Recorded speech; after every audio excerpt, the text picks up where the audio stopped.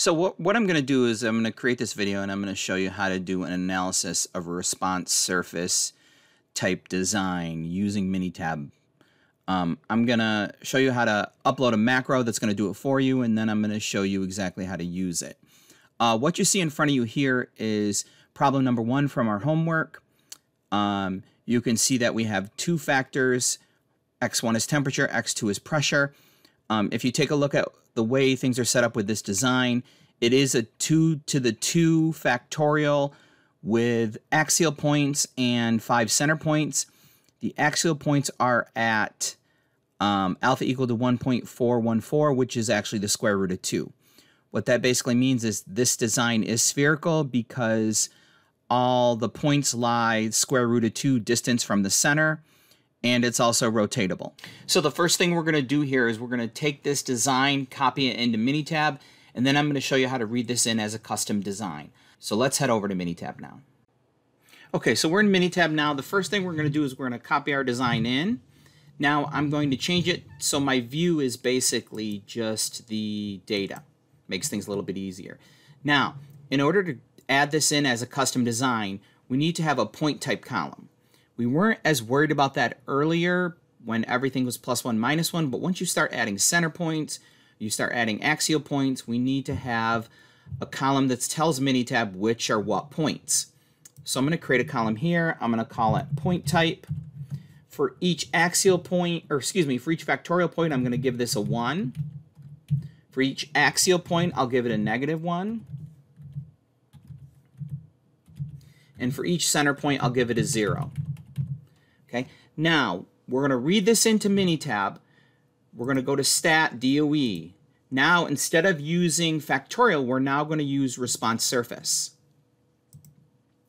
We're going to define custom. Notice this really isn't that much different than the factorial. You have create response surface. You have define custom response surface. We're going to define a custom response surface. Okay, so now it's looking for continuous factors and categorical factors. We're going to put these into continuous factors. I'm going to put X1 and X2. Now we're going to click low high. Okay, so you can see we have our negative square root of 2, square root of 2 as our low and high. Now, whether the data is coded or not becomes critically important, because if you put uncoded, Minitab is going to recode everything so the high and the lows are -1 and 1, and we don't want that. So what we're going to do is we're going to click here and say that this is coded. Click OK. Now click Designs. Now notice here we have the same things we had before. What becomes critical now is point type column.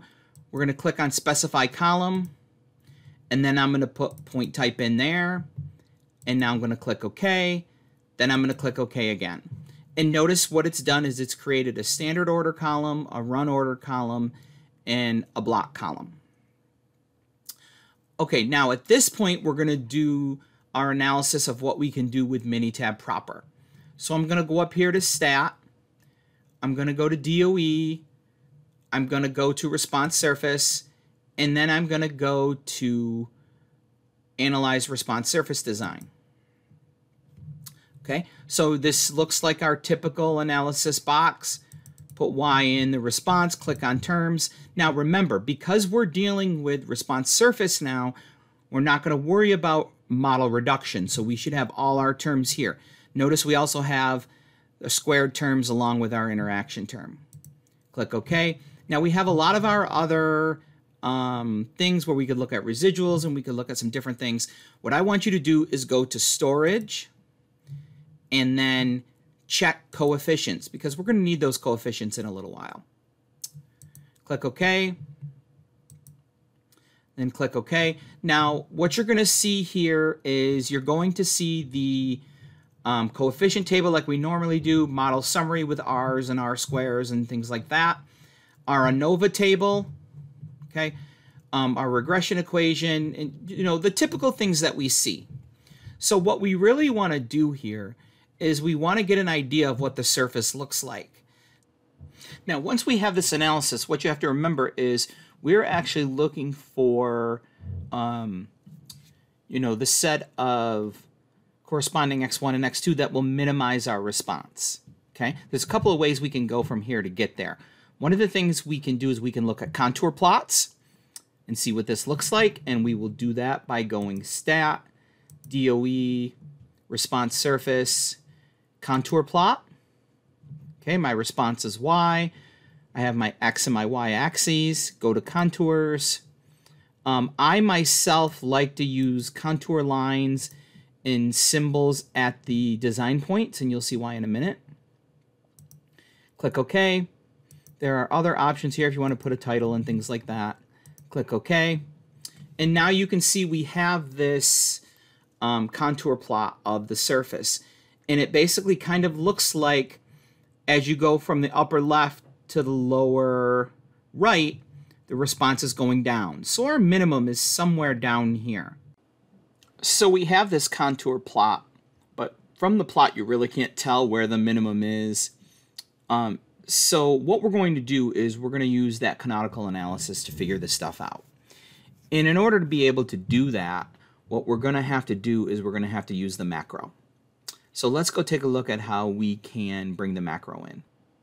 So here I am in my Windows Explorer. What you're going to have to do is go into your computer and find this Program Files Minitab, Minitab 19 English Macros folder. And then once you get to that folder, take the Canon RSM.Mac from my courses and copy it into this folder. Once you have it copied into this folder, we can now use it in Minitab.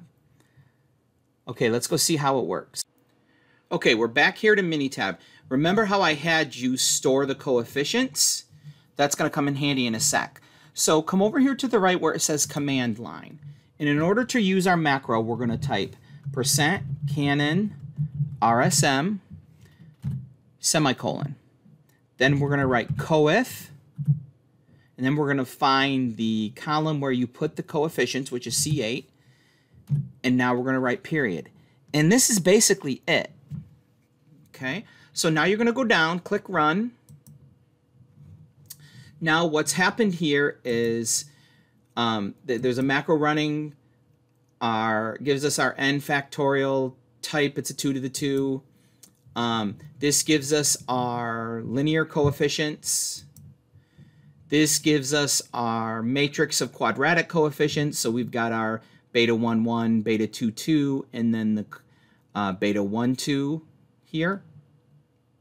Okay, the stuff that we need is coming now. So the stationary point, so the y at the stationary point is -20. The distance from the center to the stationary point is 51. Okay, the stationary point values for x1 is 32 and for x2 is -40.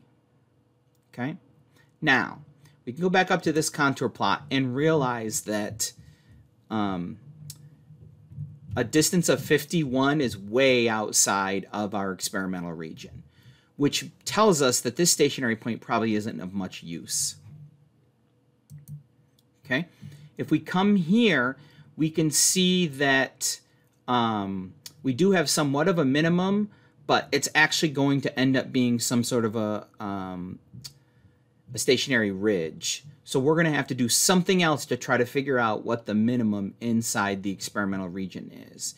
And we will use a solver in Excel to do that. And I will show you how to do that next. So what we're going to do here is to optimize our situation. We're going to use the solver function in Excel.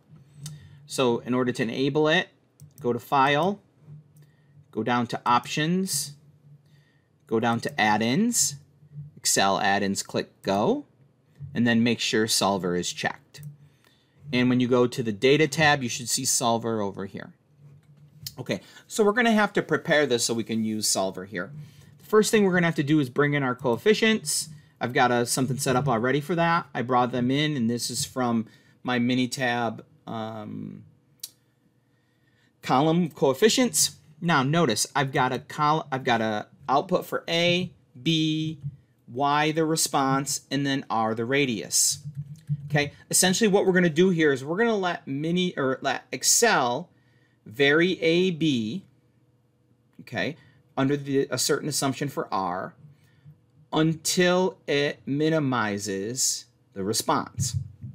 So you've got our cell for A, our cell for B. Those are going to be left empty. Now when we come to Y, what we need to do with Y is we need to create the model, a formula for the model within the cell. So A8, which is the intercept, plus A9, which is beta 1 times A. A10, which is beta 2 times B. A11, which is beta 1, 1 times A squared, and so on and so on. So you need to make sure you get the full formula in there. Okay? Now, the reason that you're getting 41.2 and it matches the coefficient here is because right now in A and B, those are zeros. And if we use zeros for all of them, it basically eliminates everything but the intercept. Okay, that's one way to check to see if you've got this in there correctly. Now, let's click on the radius piece. What do we know about the rate? This stands for the radius of inference. So what this is basically telling you is this is the value that the AB point lies from the center. Okay, F5 squared, which is A, G5 squared, which is B squared. Sum those up, take the square root. So that's the distance that point lies from the center. Okay, so now we have our AB, we have our response, we have our radius. What we're going to do is we're going to click Solver. Okay, now we're going to set our objective. Click on Objective. That's going to be our response. Okay, where we want to actually minimize that objective. Okay, we're going to do that by changing the cells A and B. Okay, and the final thing that we want here is we want to add in a constraint, and we want that constraint to be that R has to be less than or equal to our radius of inference, which at this case is 1.414. Okay, that's the only constraint we need. Now, you might be thinking, well, don't you have to put in that A has to be less than this and greater than that, or B? No, the radius takes care of all of that. Okay, now that we have these things in, objective is Y, we want to minimize, changing variables A and B. We also want to make sure the radius of inference, or the distance, is less than the radius of inference, which is 1.414. Now click Solve. Okay, and let's say keep solver solution. So what this tells us is to find the minimum, we need to use A at 0.925 and B at negative 1.069. That gives us a minimum response of 37.87 at the furthest radius. Okay, now let's try one more thing because we had another thing that we wanted. Let's see if it can find what gives us close to 46. So what we're going to do is we're going to go back to the solver. Okay, instead of saying min or max, I'm going to say value of, I'm going to put in 46. Constraint stays the same, everything else the same. Let's click Solve. Okay, click OK. Now this tells us to get a value of 46, we need A to be equal to 1.185, B to be 0.2109. That gives us Y equal to 46, and that is a distance of 1.204, which of course is less than 1.414. So what we've seen here is two instances on how you can use the Excel solver to find minimums, maximums, or find the values for A and B which give you a certain Y.